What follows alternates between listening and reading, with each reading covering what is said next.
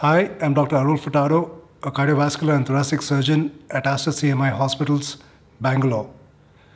My areas of special interest include minimally invasive cardiothoracic surgery, robotic heart and lung surgery, and hybrid cardiac surgery. These days, we have patients approaching us and asking us, am I a candidate for robotic cardiac surgery?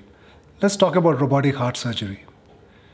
Robotic heart surgery is a procedure where the surgeon makes tiny incisions on the chest and introduces robotic controlled instruments to these incisions to perform the surgery at a console.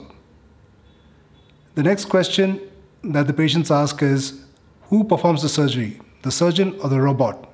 It's a no-brainer over there. It's not actually the robot, it's the surgeon who sits at the console and performs the surgery.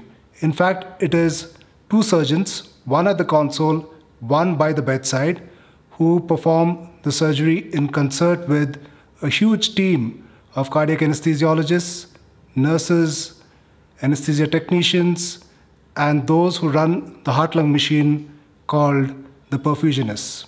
It is like a symphonized orchestra. So what can be accomplished through robotic heart surgery?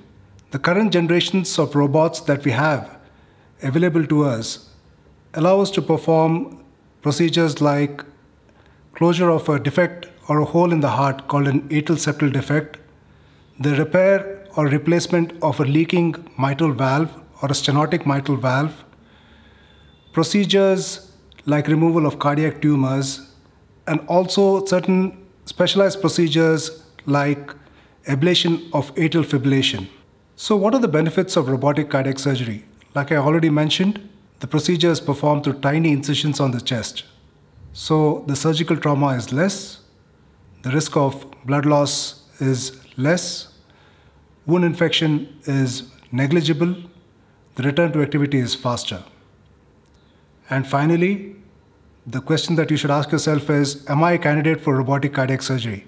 Like I mentioned, currently there are a few conditions that can be dealt with by robotic cardiac surgery, mainly the closure of heart defects, the repair or replacement of mitral valves, and the removal of cardiac tumors.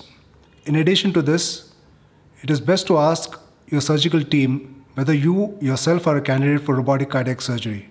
The team of cardiac surgeons, with the extensive experience that they have gained over the years, would have developed algorithms to help them out with such decision-making processes.